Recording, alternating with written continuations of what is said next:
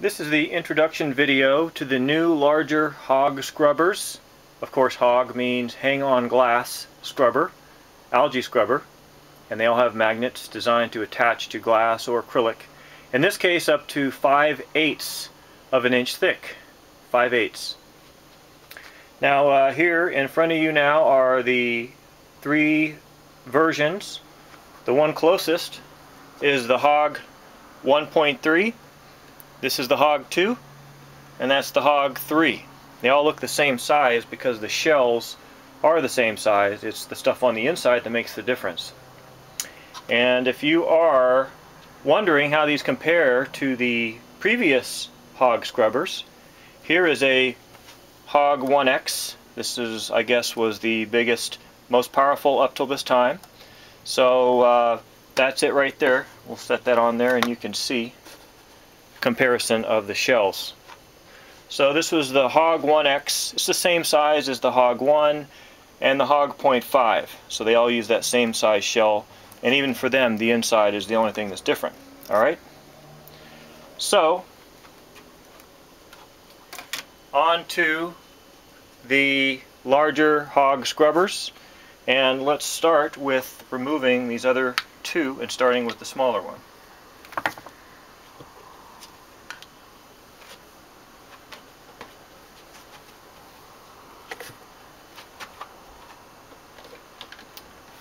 And I am sitting next to a window here, and it's a Sunday. There shouldn't be any traffic, but there is, so that might be what you hear. Alright, so what we have here is a acrylic wall. It's actually two pieces connected together, which is about 5/8 inch thick. Let's see here, that's going to be right about there. Okay. And that's going to be about 16 millimeters. It's about the most that you're going to get with these new HOG scrubbers is about 16 millimeters of good attachment.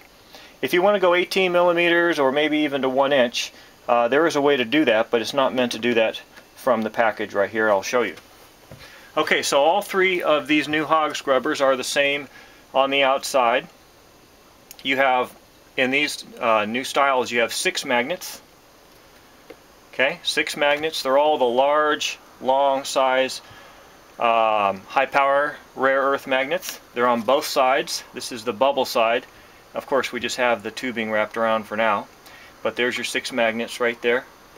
We have it on 2 pieces of cardboard because they're pretty strong. Alrighty. So it has a strain relief here. Of course, your UL and CE approved power supply, which of course, as is the case with all these scrubber power supplies that we make, they are isolated from the main, meaning that there's no real connection from the plug to the part that goes into the scrubber. They're not really connected. They just go through like a magnetic connection, a transformer. So there's no connection, and you can actually drop the LEDs into water and they'll still work until they corrode after a couple hours, a couple days. So there's no connection at all. They're completely isolated. And and of course, now this is a UL plug. They all have, I'm sorry, this is a US plug, Northern America. They all have, all our scrubbers currently have this plug. And if you want a plug for Europe or any place else, all you need to do is just get the little plug adapter from your hardware store, and it'll plug right in, and it will still work on 220, 240 volts. You don't need to change this. So this plug can just use an adapter, or just cut it off and go to the hardware store and get your own plug. It's just a 2-wire plug, and get your own plug for your own country. It'll work fine. You don't need to change this. Alrighty, so of course the magnets are epoxy coated on the inside, which you can't see, and on the outside they're sealed in aquarium safe black silicone all the way around, especially of course on the inside, which goes in the water. So let's open this up.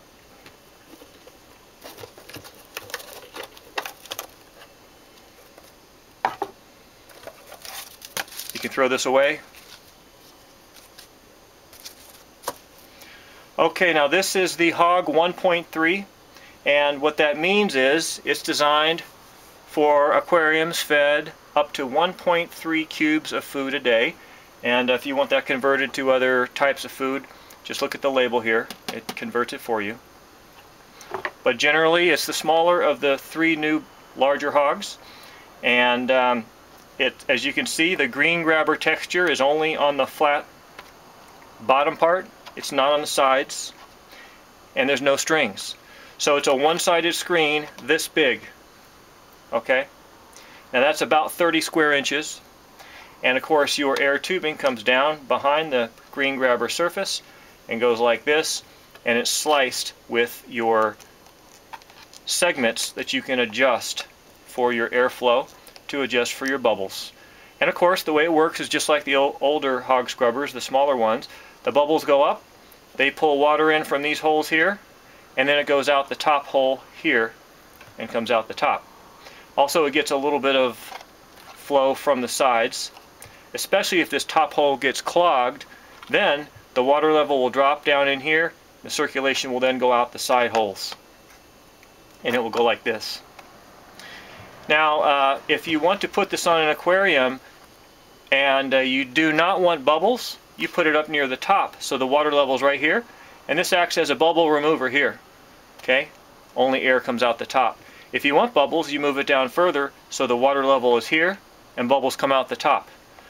Some people can't put it up to the top because they have a rim like that and they want to get it up higher. In that case, you can't do that because the rim's going to be in the way. What you do, just attach a hose or a fitting here and just put a hose up to the top with a little connector on it so that it can be lower, but that the hose comes up and turns like this. That way it won't spray water anywhere. And that will allow you to get just air out the top and you won't hit your rim. Okay, so if you can get a close-up of the tabs, these are newly cut. They're a little bit wider than what we've done in the past. They're about 1-inch tabs, and you can kind of see a close-up here. You tuck them in like this, and you open them like this to clean. If you can see that I'm opening them up, because after 6 months or so you'll need to get the stuff out of there, and you can be blowing into the tube while you move these around, and that helps get the stuff out of the tubing. Sometimes if you have a lot of carbonate buildup and carbonate builds up behind here and clogs it up and airflow starts to really slow down, then just put some vinegar down in the tube, let the vinegar soak down. Eventually the vinegar will melt the carbonate or lime buildup behind here, and then when you blow through here it will come out. This is an extremely roughed up corner here, designed to have a attachment to the glass, and as you can see here, we'll go ahead and put this on. This is 5/8 acrylic right here, and so this is about as thick as you're going to go. You can still move it around, but if you go to 3/4 and certainly to 1 inch, it's going to start dropping down. So it's not really designed for that out of the box. So 1/4 inch to 5/8 inch is fine. And you can turn it on, kind of get a viewpoint of how it looks when it's on. Of course, if the lights weren't on here and we weren't by the window here, then it would give the aquarium or sump a red kind of a look at night. The fish don't seem to mind. So this particular one, this is the HOG 1.3. It has 2 LEDs. So this is a low power scrubber. This is designed, this is 2 LEDs on 1 heat sink, and of course here's your heat shrink to keep it solid. And this model here, the HOG 1.3, is designed for aquariums that do not have algae problems, and you want to keep it that way. So the low power gives you a relatively easy start on the smaller screen size. It won't over saturate it with light like the larger ones will, requiring you to cover it or anything like that. So it's relatively straightforward. It doesn't even really get that warm at all.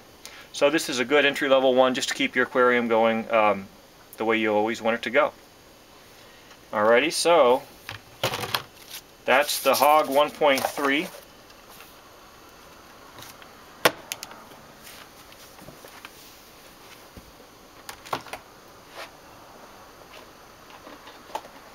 This is the HOG2. Looks the same on the outside. Magnets are exactly the same. Of course, the tubing, everything's the same on the outside. Difference is going to be, primarily, you'll see that the green grabber textures are all the way up to the sides now, wrapping all the way up to the corner.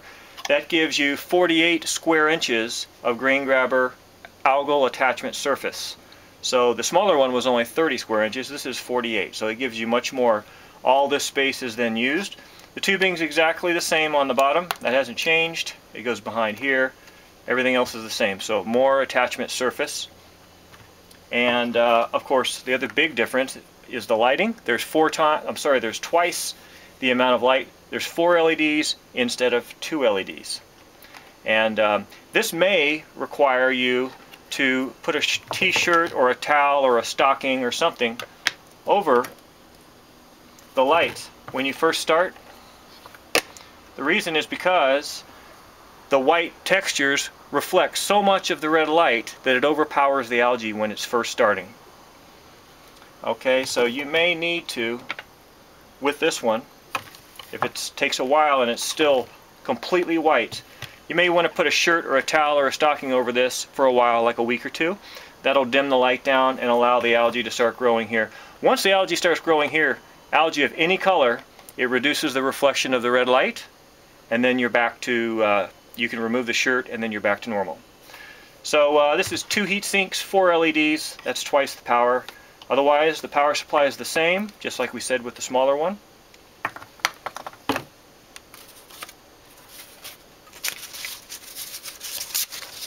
And also you can still attach a tubing here if you need to come up over the water line. Everything here is the same. This is designed for 2 cubes of food per day, which is why it's the HOG2.